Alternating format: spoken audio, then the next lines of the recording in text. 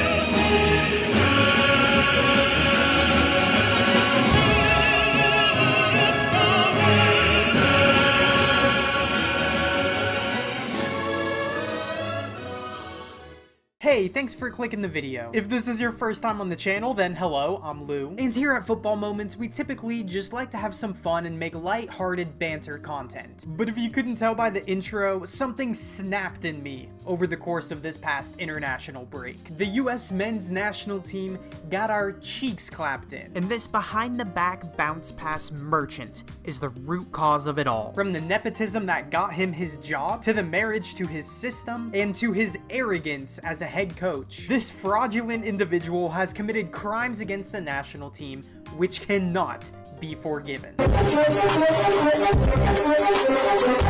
So sit back, relax, get a bag of popcorn, and express your anger vicariously through me as I detail in length the absolute football terrorism that this individual has brought upon our nation. And as I do, like the video, leave a comment on the video, and hit subscribe. All of those things are free for you to do and actually do a lot in helping get this video out to more people. So if you hate this fraud as much as I do, then join the movement and let's begin.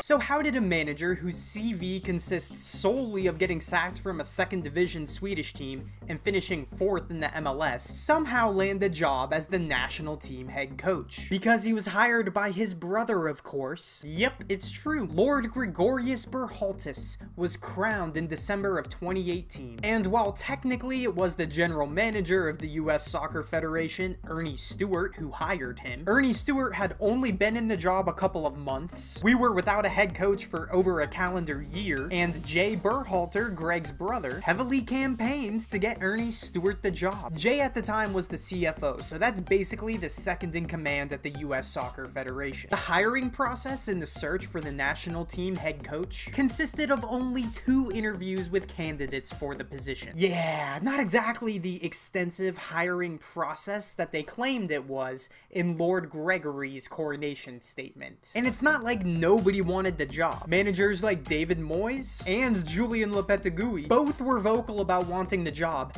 and reached out to the federation, and they both said that they never even received a phone call back. Even an American candidate in Jesse Marsh said that the Federation didn't even contact him.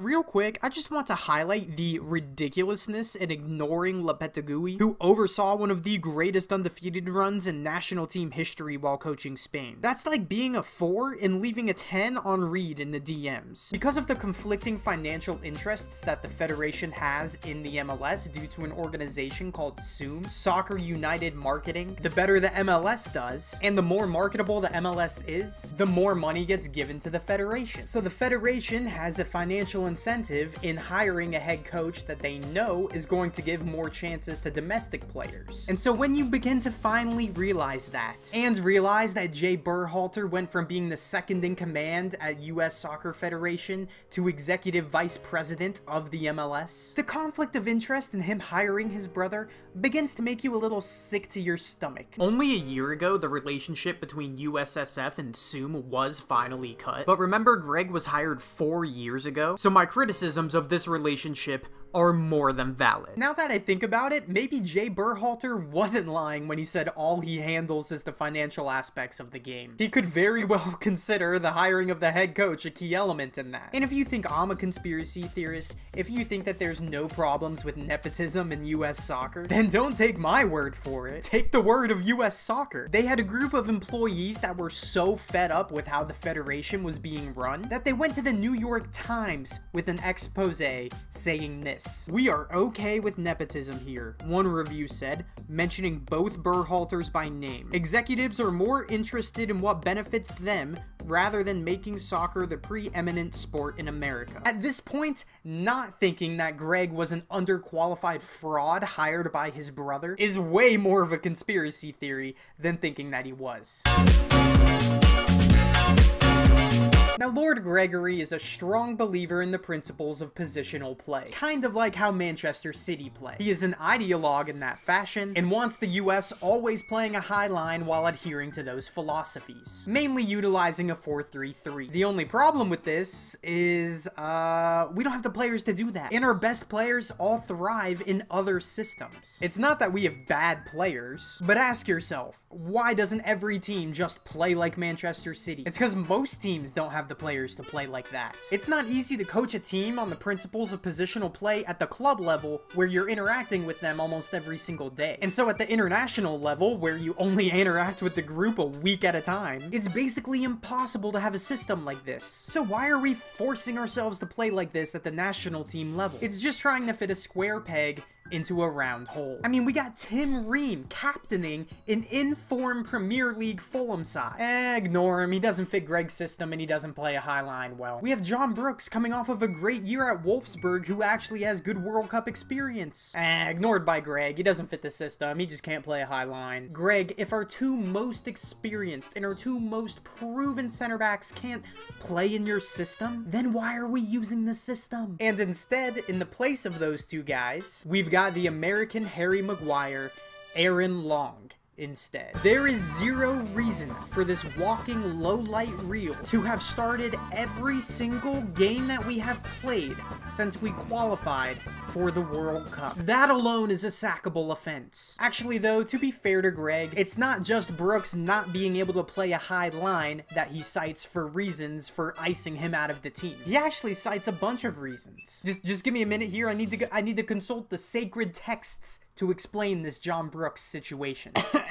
Last November, he said a lot of it was based on how he felt his performance was with the team. The last time he's been performing, he's working his way back into form. It's just about regaining your form and performing at a high level when you get the opportunity. So he's just gotta regain his form. Then after he leaves him out of the January window, he said there's absolutely nothing wrong with the form of John. He wouldn't be the best fit for this particular window. We're hoping that he regains his form for Wolfsburg, and they start winning games and move themselves up the table. You know, let's not take the piss here. I certainly wasn't. Well, I think you are. So in the span of 2 sentences, he said he needs to work on his form and he's back in form. So let's see what he said in March. There's some details in his game that I talked to him that we need to improve to fit into our game model. We don't have time on Tuesday to improve these things. Very false. Very false. True. No, very false. It's so false. He's very bad. Okay, so in March, it's no longer about form, now it's all about not fitting into the system. And after leaving him out in May, he said, I would rather look at a guy like Carter Vickers to see what he can do because I know what John can do. So to make the long story short, we all believe that John Brooks is sleeping with Gregg's daughter. It's just all that makes sense. At some point though, you really do have to ask, what is it that's keeping our most experienced European players and leaders out of the team? Is it because Gregg wants more control of the locker room? Is it because of the rumored MLS quota that was cited in Cruyff's autobiography? Is it because we need MLS players due to the financial relationship between the USSF and the MLS? No one really knows exactly what it is. But I do believe that you're a bit of an idiot if you believe the explanations that old Gregg gives us. Maybe he just keeps picking so many trash MLS players because he thinks this is like FIFA Ultimate Team. He's just trying to get as many green chemistry lines as possible. And anyways, by just picking players to fit one system, he leaves us so tactically inflexible. Are we really gonna show up to the World Cup and only play one way? We're gonna have the same approach against Iran and Wales as we do England? Tactically speaking, Lord Gregory has the flexibility of Stephen Hawking. In our most recent friendly against Japan, he just sat there and watched as we got pressed into oblivion for 45 minutes and didn't make any tactical changes until half. We are getting smashed, Gregg. Gregg, why don't you change the tactics, Gregg? Your system sucks, Gregg. It's not working, Gregg. Just tell the midfield to play deeper, Gregg. These center backs can't do this. They need help, Gregg. Gregg, why won't you help them, Gregg? The US men's national team has tons of young, talented players playing at big clubs in Europe. Reyna, Pulisic, Aronson, McKennie,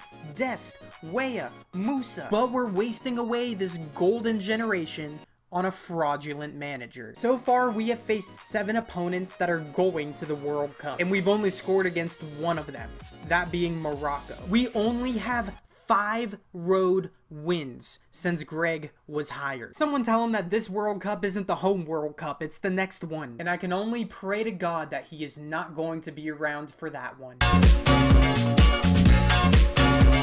Now, the key trait that Berhalter encapsulates that brings all of this together is arrogance. And it's through this arrogance that we see some of his most ridiculous decisions and bizarre quotes. Got spanked by Canada 2-0 for the first time in decades? Gregg thinks we dominated the game. The fact that you would say dominant, I'm just looking at him right now. You got shut out 2-0 for crying out loud. I'm looking at him and I'm saying to myself, why is he the coach of this team? Am I being a bit overzealous? Am I being a bit unfair in questioning that right now when I look at a man that got shut out and wants to applaud his team for doing such a great job losing? No. We say we're treating these most recent friendlies with the preparation and mentality of a World Cup match. Oh, we got players saying that the staff didn't even watch a minute of tape with them. Winning a game comfortably before it's over. Time for the manager to go take photos and sign autographs in the middle of the game. It's a home World Cup qualifying game against a weak Honduras. Screw actually trying to play football. Let's host the game in the middle of a polar vortex. Forget giving them a hard time. We just gave them frostbite. Yo, that game may actually be considered a war crime, dude. Someone check the Geneva Convention. And the worst of all of Lord Gregory's transgressions, what's going to be the man's ultimate downfall, is the exact same as Southgate's. An overdependency on a system that's not infallible, and a reliance on players who are seemingly their favorites, instead of ones that are just simply better. I get trusting players. I get sticking with them in order to try to give them confidence back. But what I don't get is leaving Jordan Pefok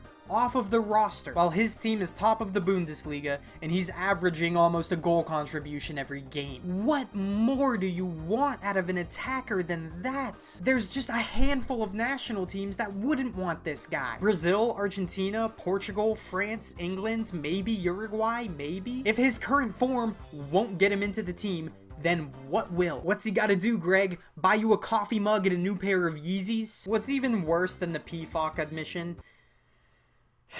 What's worse than the Pefok admission is the players that he's got in the team instead. And I don't want to name any names, but I'm gonna name names. Jordan Morris should not be in this team.